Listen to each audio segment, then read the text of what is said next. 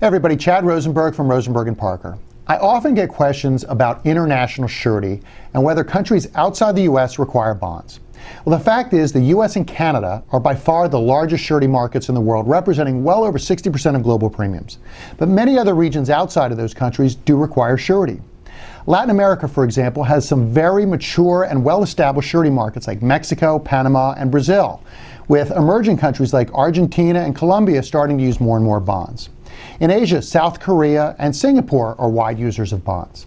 Europe's a little bit of an interesting scenario. For years and years, it was dominated by bank letters of credit and bank guarantees. But that all started to change in 2008 with the global banking crisis. Suddenly, entities started accepting bonds on a wider basis, and one of the reasons was because the bonds just became cheaper and were competitive with letters of credit.